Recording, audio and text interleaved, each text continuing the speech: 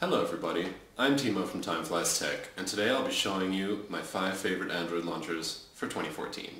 Hope you enjoy.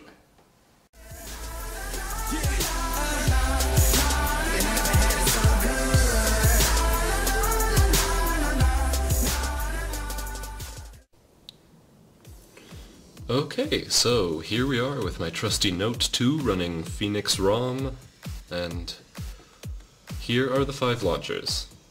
Nova Launcher, Action Launcher, Lightning Launcher Extreme, Smart Launcher, and Themer.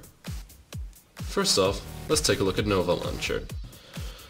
So guys, here we have Nova Launcher. This is one of my favorite launchers because it mimics the look of stock Android in basically the Android the way Google intended it to be. You have your apps, drawer, and widgets right here. And of course it also comes with a lot of things you can customize about the experience. So if you go into settings and you go into desktop, you can change the scroll effect. For example, you have cube and car stack for the free version. If you get the paid version in the Play Store, you can get a lot more options there, and you also unlock all of the prime features such as the unread counts and everything. And you can see that it has a lot of options on how to exactly make your home screen launcher your own experience. Another launcher I really like is Action Launcher by Chris Lacey. I like this launcher because it has a bit of a special feature about it, and this is, you'll notice that at the bottom here, there's no app drawer button. This is because you can swipe in from the left to access your apps, or you can just push the button up here.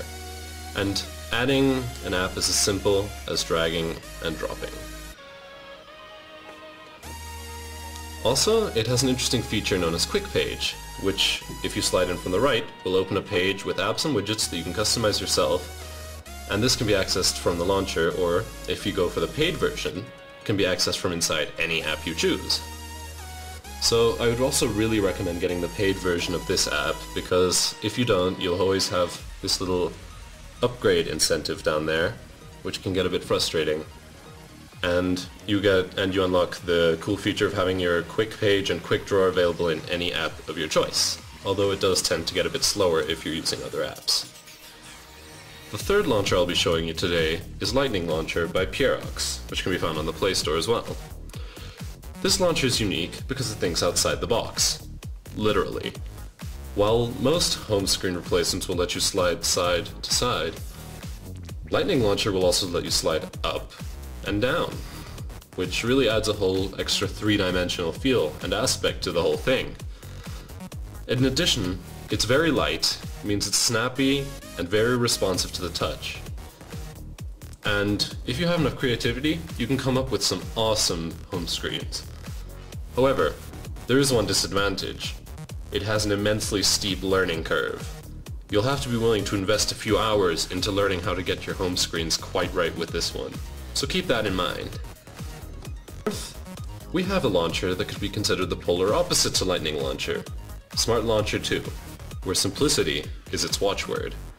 Here, you have a ring in the middle with the apps you're likely to use most, and yes, you can select which defaults you'd like to use for these apps. If you have multiple, for example for music, I have Google Play Music installed. And you can also add extra circles as you see fit. So you can choose out of the apps you want there. And also, you can get to your other apps by either pressing down here or by sliding in from the left. And what Smart Launcher 2 does, it attempts to group your app drawer apps into groups such as communication, games, internet, media, utility, and settings, which is pretty interesting.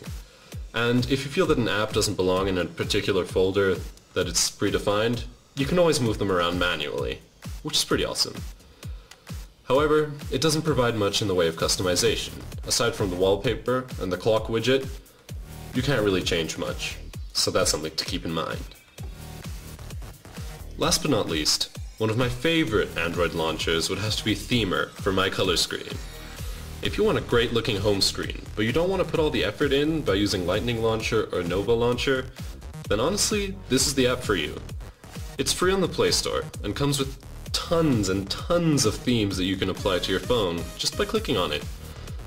Let's say we want to install the first one because we think it looks cool. Well, you tap on it, you wait for it to load, or failing that, you can just press apply. It'll download the theme, and it'll install it for you. I'll be back once the theme is downloaded. So our theme has finished downloading, and you can see that with minimal fuss and effort, we have now a great looking home screen with plenty of utility. And you can just browse themes to your heart's content and download whichever ones float your boat, and in a few short steps, you'll have it down. And you'll have an incredible home screen that looks something like this one, or even completely different depending on what style of home screen you want. And that is why Themer is one of my favorite apps on the Play Store. An alternative to Themer is Buzz Launcher, and although I personally do prefer Themer because it's just simpler to use, and I find Buzz Launcher a bit too convoluted for easy downloading and sharing of themes. Well folks, that'll be it for me for today. Those were my 5 favorite Android home screen launchers of 2014. I hope you enjoyed the video. If you did, give it a thumbs up, or subscribe to the channel if you really liked it for more great tech videos and app reviews. And if you think that there's any launchers I may have missed out from the list or that I should really give a try, then feel free to let me know in the comments below. I'm always open to suggestions. Hope you enjoyed the video, and see you in the next one. I'm Timo, and this is Time Flies Tech.